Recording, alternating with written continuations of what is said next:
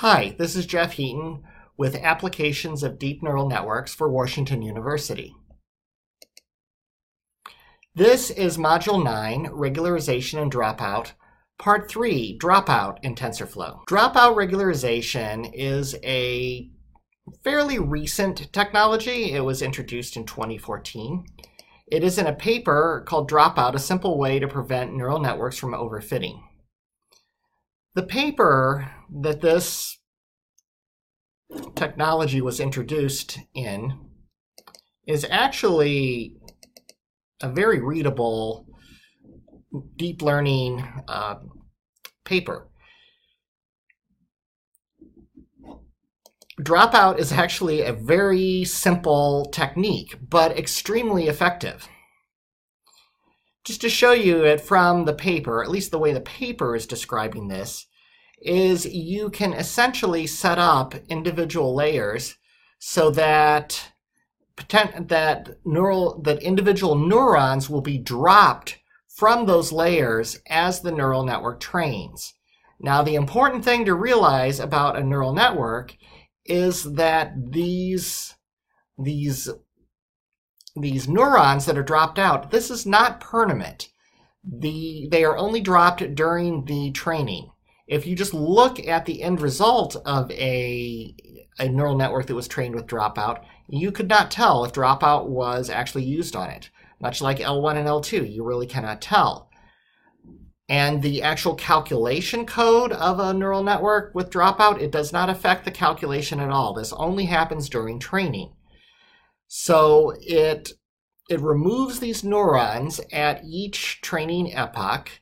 Usually you will specify a percentage for dropout. So you'll say dropout 5% or 50% or some percent of the neurons at each training epoch and leave the other ones in there.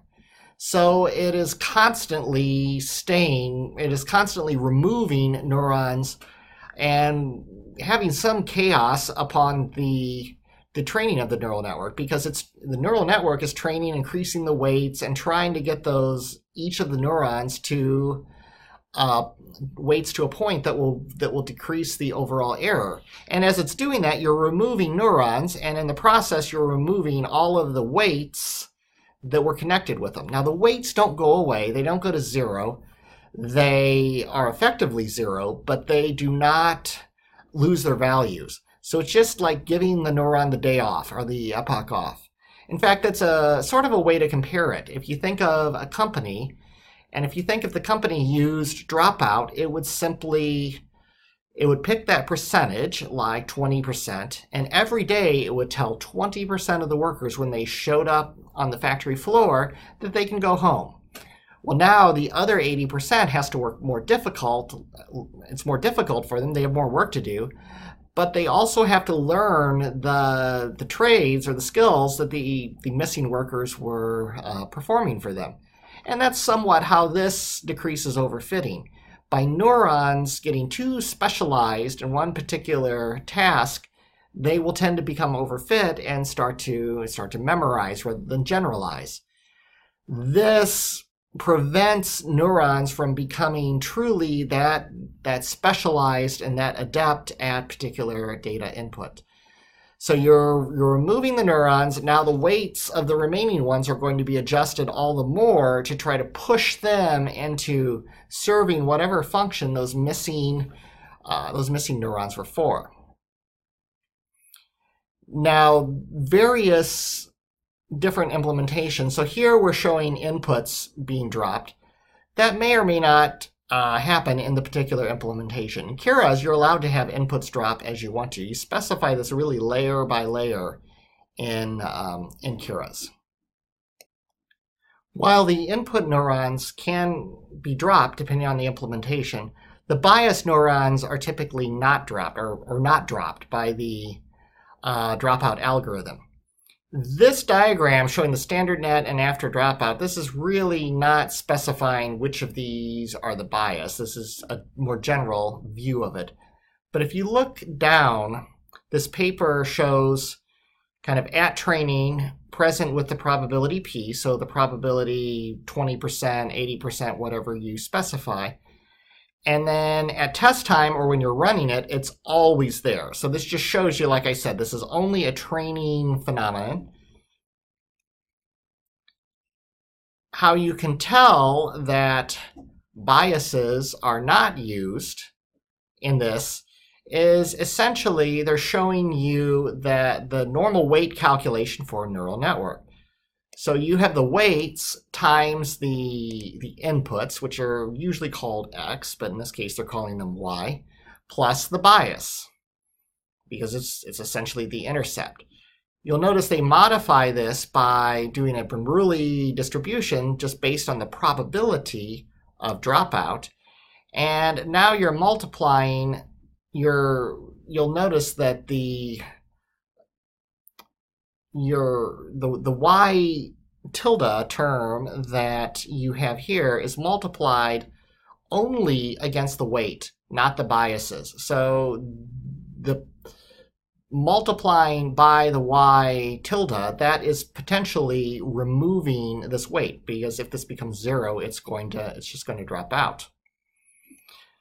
So the biases are not changed, and that's also evident here where they show you the standard network. The +1, that's the bias, because the bias is always 1, times the bias weight.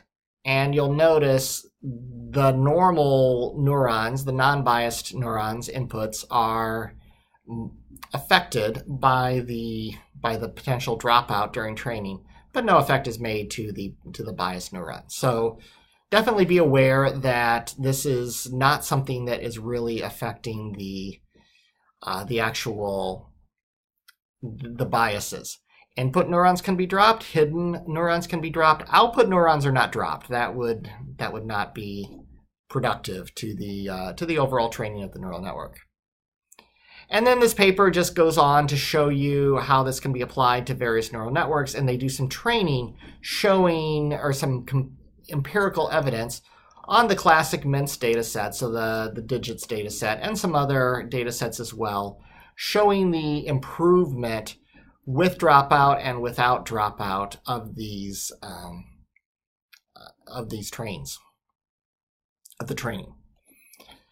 And they go on to show you, they run this primarily on image data sets, but it can be used really on any sort of data set.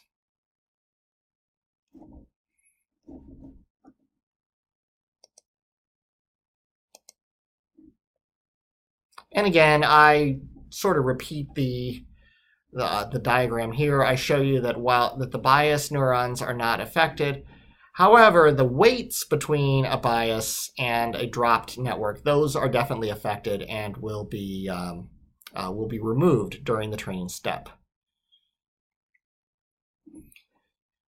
The normal hyperparameters that you need to specify for these are the neuron count, the activation function, just like anything, it's usually rectified linear unit for the hiddens, and the dropout probability.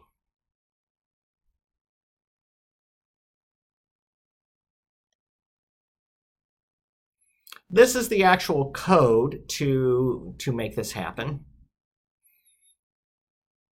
And before I show you the code, I will show you a website that has a neat animation of this. And this shows you basically a neural network that's learning the exclusive OR problem. So it's learning to take these inputs and produce the XOR operator output. And it shows you that as it's doing this, certain neurons are being dropped or not. Now this is not, I don't know that I completely agree with this implementation, because they are essentially showing that all of the neurons can be dropped. So they're not really showing the bias neurons there, or they're incorrectly dropping them. But this is an algorithm that shows you as this is doing. The other thing that I don't particularly like about this is it doesn't seem to be converging on a solution very quickly. If this is XOR, well, first of all, the two outputs are not really differentiating. But this does show you sort of how randomly it is dropping various parts of this. Now let's look at the code in TensorFlow.